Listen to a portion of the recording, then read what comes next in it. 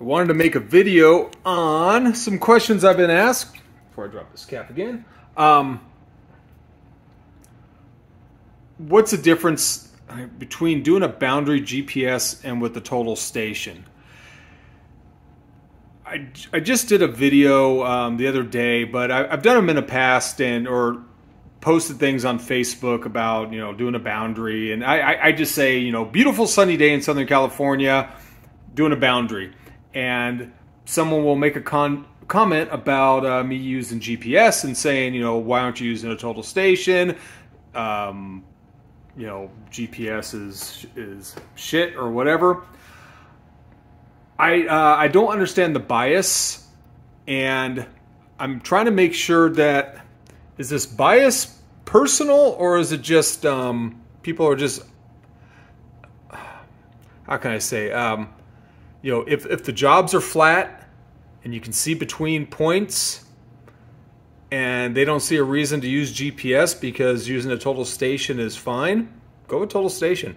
To me, if the equipment is all new and everything's calibrated and procedures are being followed, there's no difference between the result that you're going to get, in my opinion. But in Southern California, that's where I work, we have very busy intersections, and a lot of our counties and cities require us to locate GPS points for a basis of bearing. And so if they're using GPS, we're going to tie into that with GPS. So I'm trying to make sure that these people here that are angry at angry at GPS is, I don't know, maybe just because they don't understand it, or they don't have the office people that can process the work, or they don't invest in GPS equipment. So like us, we do a lot of airport work, and I think that's how you spell LiDAR. We do a lot of airport work, and we have to do 25-foot grids on runways and taxiways and stuff like that a lot of times. To us, LiDAR would be the best way to do it. But our clients aren't set up to take this information. So we're left with doing it with a total station or with GPS with a 25-foot grid. So back to a boundary. This is the way I try to explain it to our new hires, and we're a very small company. So we have a boundary that we just did. These are just made up numbers, and the original boundary was, or the most current parcel maps we have are actually from the 1800s and 1960s. So in 1960, this boundary, or this parcel map with all the information, was probably done with a T16, a wild T16 or something like it, and probably pulling a 300-foot metal chain. And anyone who remembers how that is done, you would turn angles normally. The instrument was probably a 20-second gun. When you're measuring, 500 feet, you don't care about curvature of the earth, but you care about, things like temperature and, making sure that that's your level. So you got to have a hand level and plumb bobs, and both people need to know how to use the equipment. And then you had this spring thing that measured pounds per pole. So this boundary, I have no doubt, was set very well with the equipment they had in the 1960s. I started in 1987. So let's say I come out here in 1987. Set up here. This time we're probably still using a T16 or a T1.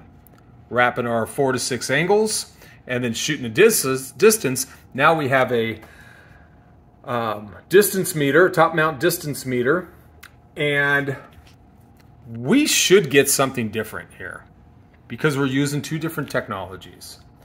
And in my eyes, we're not trying to prove this guy right.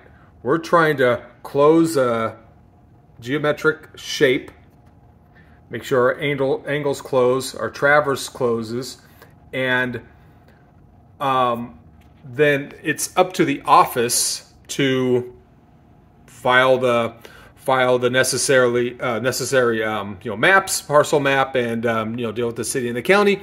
And we normally don't call things off unless they're really off, but we accept monuments. And think about it this way: a monument is nothing more than a representation. A nail there and a tag. Is nothing more than a representation of where that point is supposed to be. So there's a lot of human error. I'm not saying tense and stuff like that, but there is human error. And then if you're going 27 years later, now there's different technology.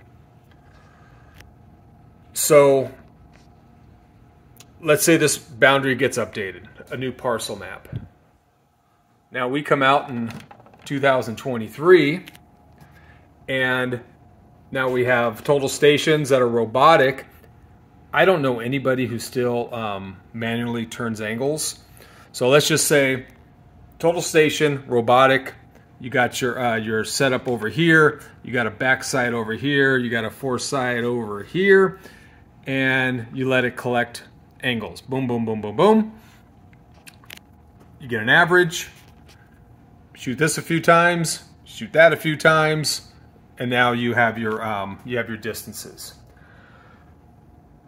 Now this isn't a problem, but if you use a instrument, all of these points are working together because you have your distance that is going to determine your in and out, and your angle that's going to determine your, let's just say, left and right.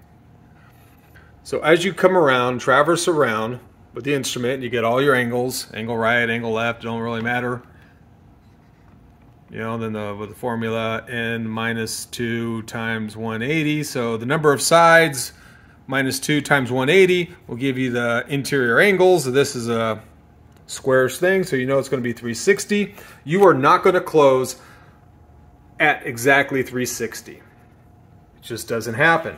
So, there is a tolerance that you can have, and same with the distances. So when you come back in and close, what if your northing is 300ths and your easting is I don't know, we'll just say 400ths, and your angle is 359, 59, 50 or something.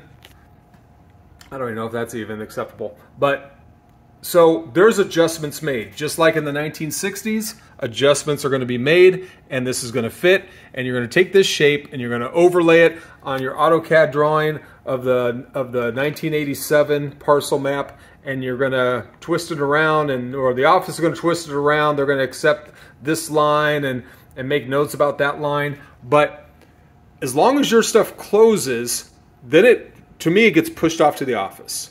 Our objective is to make sure that our stuff closes. Now, when it comes to GPS, as I understand it, every point is going to stand alone. So when we locate this point here, we locate it for 30 seconds, 1 second intervals. So every second for 30 seconds takes a reading. State plane coordinate. Boom, boom, boom, boom, boom. 30 seconds, state plane coordinate. Same thing. Same thing. So there are no angles or distances involved. One doesn't have anything to do with two, because it's located. Everything stands on its own. So then you can inverse between 1 and 2. You can check it to the parcel map. You can see how you're fitting that. As long as you realize that, like us, we shoot everything in grid, and then it gets converted to ground. So, but you're going to be in the ballpark. And then we go around a second time and shoot it again as an average of the first and second. And, if there's a discrepancy, just like, you can have a bad shot with a total station, you can have a bad shot with GPS. So that's why we shoot it twice, to make sure. And it's the same thing. Shoot it for 30, it'll average both shots, and you move forward. And then in the office, that's, again, where they convert it from grid to ground, and they'll take this shape and they'll make it fit the parcel map on AutoCAD, and it's the exact same thing, just a different method. So instead of checking your angle back and forth, you're averaging shots. And you can shoot this thing as many times as you want. You can shoot it 3, 4, 5, 6 times. You can shoot it for longer or whatever. But why I would prefer GPS over a total station, one thing is our crews have gotten smaller. We don't have 3-man crews anymore. I work by myself, or maybe with one other person at times. If we're out in the street, this only takes a GPS unit and a bipod. We'll put a base out, out in the property somewhere. And with the total station, you need the total station. You need a set of legs, tri-brac, prism, set of legs, tri-brac, prism. So you got 3 sets of legs. You have traffic. You have, depending on the temperature and everything outside, asphalt sink, the legs move. To me, you have 3 separate things that can cause error.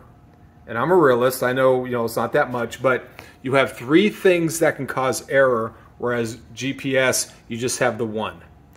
And, back in the day, you had to have like 5 satellites available. Most of the time, we were doing work in the evening when the satellites were available, and it'd be 45 minutes to well over an hour each reading.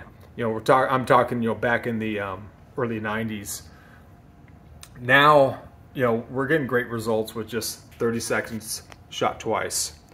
And so I would say, I would expect to get the same results, either GPS or total station, as long as everything is set up great, where bubbles are checked before you go out, temperatures change, pressures change inside the total station settings, everything being equal. Both ways obviously are acceptable. I would rather use GPS because I just think it's safer, it's faster, and to get the same results. And again, kind of like with LiDAR, if your company's not set up for this, then yeah, obviously total station. But I hope you're using a total station with like a data collector and stuff like that. I hope you're still not turning angles manually. But if you are, God bless you. But yeah, just let me know what you think. But so people bring up like that GPS has different tolerances than total station, this, that, and the other. If your objective is to close this shape, when I do a boundary, I'm not trying to match another guy's work. That other guy could have been back in the 1960s using a totally different instrument. We're just trying to verify the placement of that property and to make sure that our boundary closes.